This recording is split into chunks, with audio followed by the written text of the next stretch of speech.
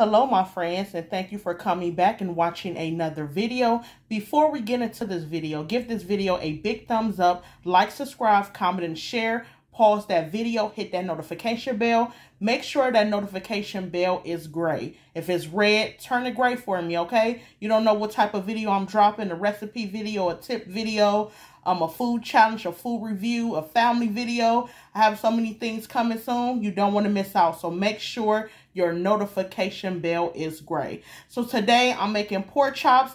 I showed you how I make fried pork chops about a week ago. If you haven't seen that video, go check out that video. Today I'm going to show you how I make my grilled pork chops, okay? Here go the grilled pork chops, all cleaned up, okay? I'm making that, and then I'm also making some loaded baked potatoes, okay? So I'm making grilled pork chops and loaded baked potatoes. I'm going to do a short video.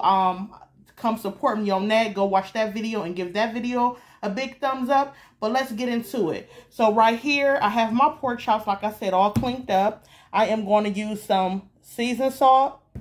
I am going to use some canola oil to rub the pork chops down on both sides. And then right here is the rub that my husband made. It is a salt, pepper, and garlic rub. You also can just use salt, pepper, and garlic on your own and add some seasoned salt. Rub your pork chops down with the canola oil, and then I'm going to do that right now, and I will be right back once I put all my seasonings on, okay? Be right back. All right, I have them all rubbed down with the oil on both sides. I added my seasoning. Now I'm going to put them on my Ninja Foodie grill, and I'm going to let these grill. I'm going to show you that process once I start the Ninja Foodie grill up, but this is how it looks, okay? Like I said, add those two seasonings. Well, one is a rub, but if you don't, you guys don't have the rub, so go ahead, use salt, pepper, and garlic, and then use your seasoned salt and rub it down with the canola oil on both sides, okay? I'm about to start this Ninja Foodie grill up, and I'll be right back. All right, I'm back, and I'm about to put it in my pork chops in my Ninja Foodie grill. Here we go, right here. I showed you this grill before. If you've been watching me for a while, for all my new people, if you don't have a Ninja Foodie grill, you need to get one, okay? You can air crisp, roast things, bake them. I love it, okay? My husband, he usually grill outside, but if we don't feel like, grilling outside, we will grill in our Ninja Foodie grill. So right here, I am going to turn it on, okay? And then right here, you can see grill control. I'm going to turn that on high, okay? You see? It's on high, and that's on 500 degrees, and it's going to warm up for about 10 minutes. And I am going to press start.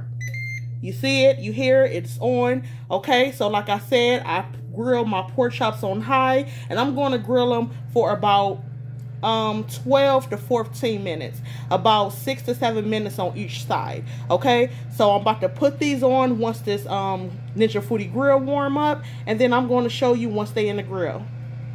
So I got them in a Ninja Foodie grill. I just put them in on high, on the temperature of 500. I'm going to let these cook about 6 minutes on each side, and I'm going to show you when they're almost done. I can smell them already smelling good. So when they're almost done, I will let you see that process. So they've been grilling for about 10 minutes. I'm going to let them grill for about another probably about 3 to 4 minutes. I'm gonna let them grill. They smell so delicious. Give you a close-up of them, okay? And I want to bring them up to a temperature of 150 degrees. That's why it's so important to have your thermometer, okay? You need your thermometer. Get one. I like to bring my pork chops on a temperature of 150 degrees. No matter if I'm frying them or grilling them.